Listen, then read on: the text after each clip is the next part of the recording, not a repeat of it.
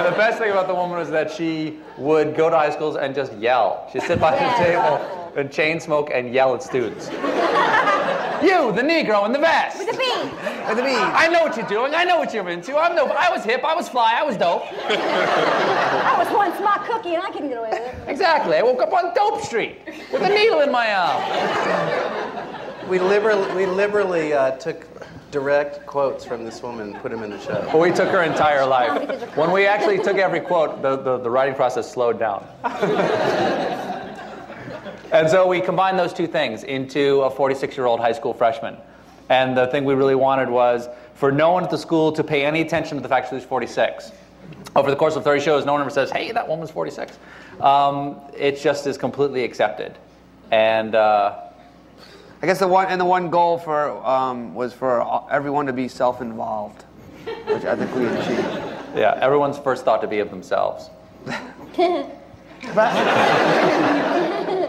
about the characters? Have you been playing a variation of Jerry already? Oh, yes. It's the only character I have. It's the same. I like to think of her as that kind of actress who isn't versatile, you know what I mean? And it's like, oh, I'm going to play a junkie this time, or, you know. Yeah. So I just changed the background, but they always look the same. The character always looks the same. You know. So. Anybody else? Well, it's an incredibly easy character to write for, too, because the voice is so strong that it was easy to get into the voice. Right. Yeah, they all do it. And I'd say by the end of the show, Amy was really starting to get the character nearly as good as Steven. I know, I forgot. Like, well, how does she sound again? What is it? Put the gun down.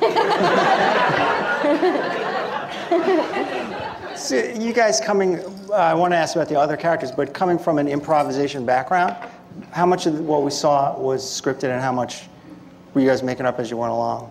We always had a script, but we played around a lot in front of the camera. And a lot of it got in the show. He did. When they weren't around, always. Monologues. Ever. But when they weren't on set, it was all improvised. We used, Amy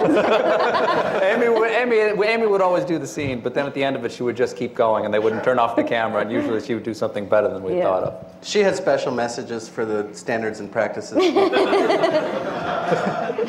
want to share one with us now, Amy? No.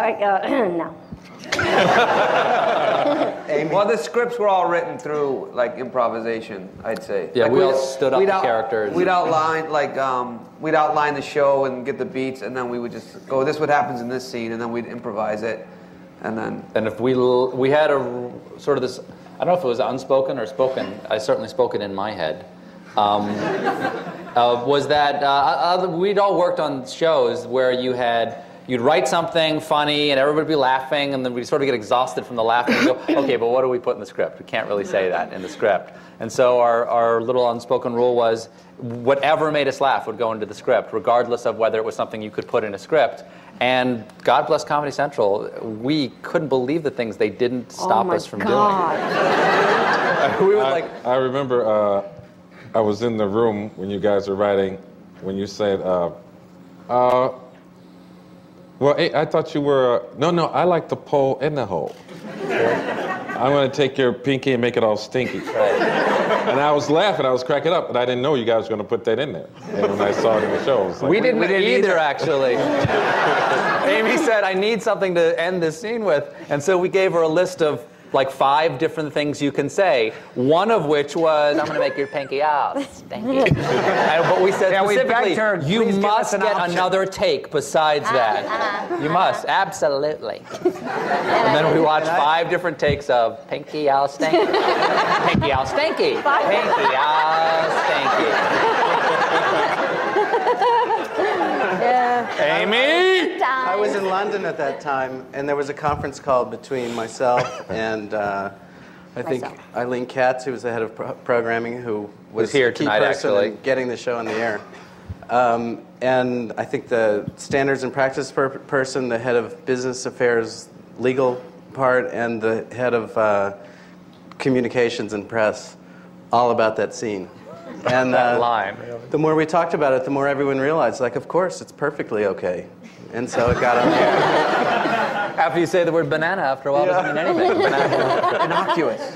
So in general, there was not a lot of difficulty getting stuff by Comedy Central. Well, there was a lot of discussion always, but I think the woman who heads up standards and practices, who couldn't be here tonight, unfortunately, who was a big fan of the show, named Renee Presser, she was really good about always looking at sort of the big picture and what was the context. And once we had created these characters, if we were faithful to who those characters were, then she gave us a lot of leeway. So there were some things that we couldn't do. The only thing I remember that they said no to, we came up with the line first. I don't know why. We just said it, made us laugh. And the line was that albino ran off with the midget.